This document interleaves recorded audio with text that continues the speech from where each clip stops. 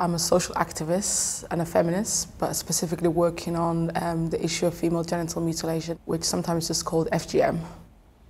The community or the area of the world I'm from, which is North Somalia, which is the Horn of Africa, it's up to 98%. So sometimes we don't necessarily even need to speak. We just know that a lot of us have been through the experience. It's a horrible thing, but it's something that I'm very positive that we can end.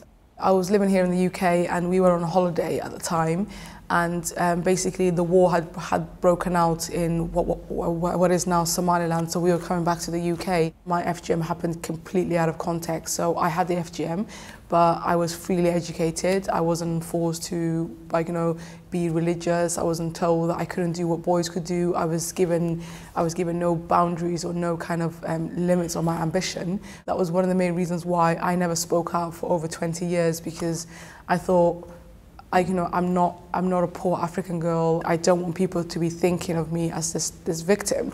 I just kind of forgot about it. I thought, people, do you know what? It's not my place as a child to keep pushing people and having this conversation. And then in 2006, I went to a school in Bristol. I met these young girls who could have been me, could have been my siblings, wanting to talk about FGM. And I thought, what do you guys know about FGM? It's 2006.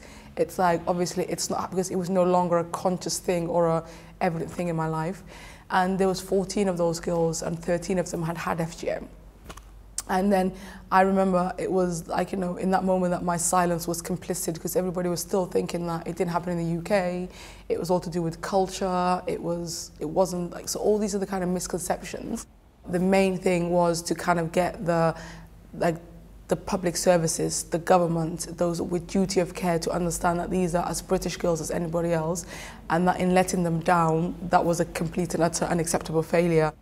It was that whole thing of just starting small and protecting one girl, because for me, that girl was very symbolically my niece, who has the same surname as me.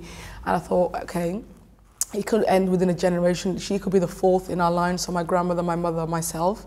Number 4 doesn't have to be cut. From now on, there is no FGM evidence within our family, like practice, like the active practice of FGM. It went from 100% to 0 in one generation.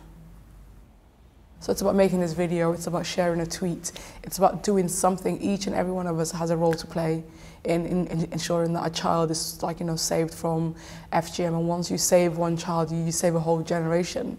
I really want girls to get to an age where if someone says to them, FGM is going to make you cleaner, FGM is going to make you this, they're like, oh, for God's sake, that's just so ridiculous, and walk away from the whole kind of conversation. But I know we're not there yet.